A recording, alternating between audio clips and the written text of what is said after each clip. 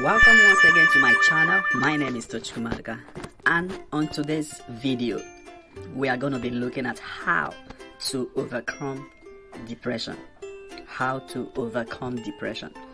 If you're new on this channel, consider subscribing and share this video with loved ones, people who might be in a situation whereby this could be a therapy for them to overcome depression for a lifetime. And also consider subscribing and click the like button. Turn on the notification so that you don't miss any of our new videos. So you're welcome to our video today. Remember, what we are looking at today on our video is how to overcome depression. If you have not been through that situation, it will be hard for you to explain to someone who has been through the difficulty of overcoming being depressed. At some point in life, you have challenges that could force you down into that state of being depressed.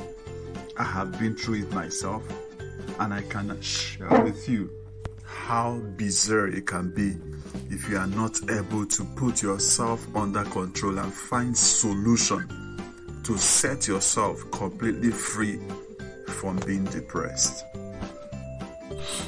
Now, there was a time in my life that I went through depression, and it was as a result of a conversation I had with a loved one, and it was as if the person just picked me up and washed me completely with his words. Those words were words that made me see myself as if I was the worst fellow on the planet Earth. You know, for some people, such thing can force you down to the point whereby you decide all by yourself to take your life. That was the state I was at that point in time. My eyes turned black. People looked at me, as they saw me, they were wondering, what was wrong? What has gone wrong with you? But they could not understand that I was depressed at that point in time. But in the process of going through that depression, I don't know, the word of God came to me clearly.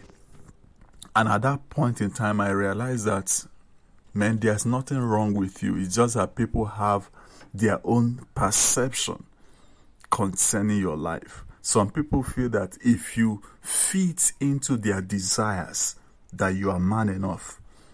But once they see you standing up to what you believe and maintaining that disciplined life that you've learned over a period of time, they will feel that probably you're selfish, that you're wicked, that you do not care about them.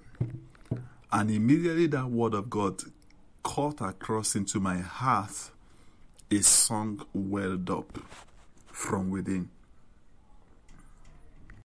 So I started singing that song.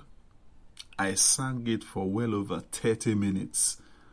And when that song went through from my lips into my heart, up to heaven, it was as if the burden of that depression was lifted off my shoulder like a bag of cement.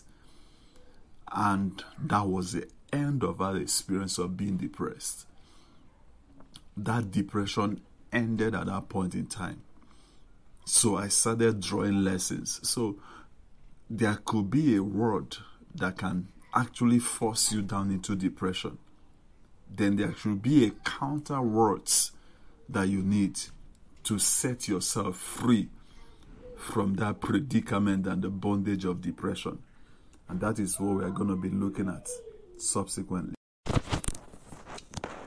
Now, one thing you should know is that there is power in words you speak. And the words you hear also have power. So one thing you should be careful about is the words you allow to pass through your ear gates.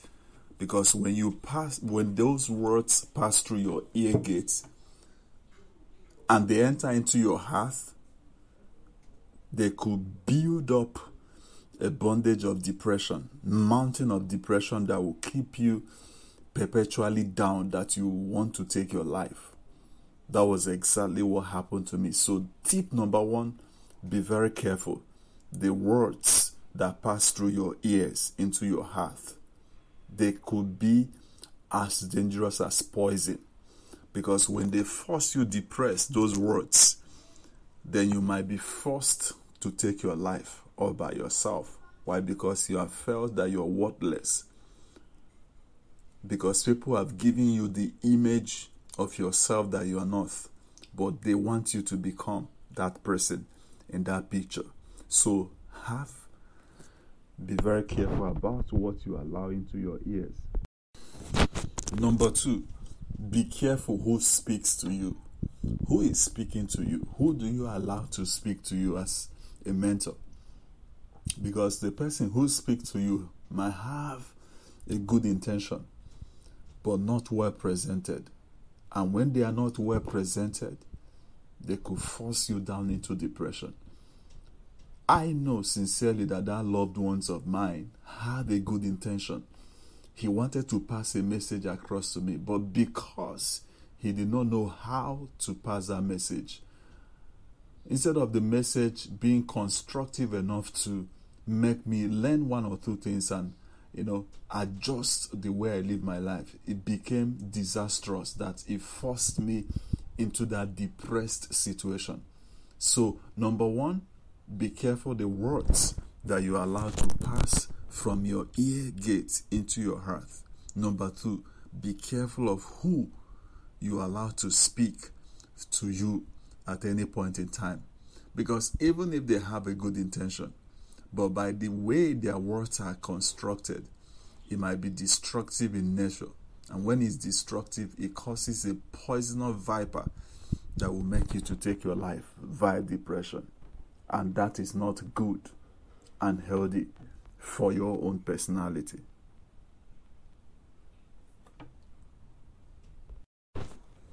Right. The third one is your company. Because despite the fact that, somebody may have spoken to you, or there is nobody that is speaking to you per se, personally, but the company you keep, what you hear them say, maybe by the time they profile themselves and their family, and you weigh yourself, you measure up yourself, and you discover that you're not living up to what they have painted to you as a model family, as a modeled lifestyle, then you might be forced to look at your parents as the worst enemy, because they were not able to bring you up with such affluence due to probably their background and their financial capacity. Then you feel that they were guilty of the kind of life you see yourself living, not being able to pay bills, not being able to flaunt, wealth like your peers. Then you might feel depressed as a result. So your company is very key. Stay away from such company. The company of fools can destroy you. So search for the wise ones. Make them part of your company. With that, you will save yourself from this poisonous viper called depression. Another one is the media. When you go into the social media, you see a whole lot of things, pictures of people printing to you that they are wealthy, that they are living a happy life. And if peradventure, like you fell into the category of people who cannot afford to live such, a life of flamboyancy, then you start feeling guilty. And when you start feeling guilty, you start thinking about it. When you watch and see how they model themselves, and you are not able to even pay to put yourself through school, you can't even afford to, hustle and get yourself together to go through the 4 walls of the university to live a better life, create a better life for yourself and your loved ones. Such things could be disastrous. So what you watch on the social media, the eye gate is powerful. They could be a distraction to you focusing on your dream in life. There's a better dream God has for you. So what I'm telling you is the only way you can avoid this viper called depression. So be very careful not to be a victim. The very last one I wanted you to note, which is not too far from what we have discussed from the first to the fourth thereabout, is the fact that you have to be careful what you read on the newspaper, what you read on the news. Because there are stories that are capable of forcing you to take your life by force, because those stories could be devastating.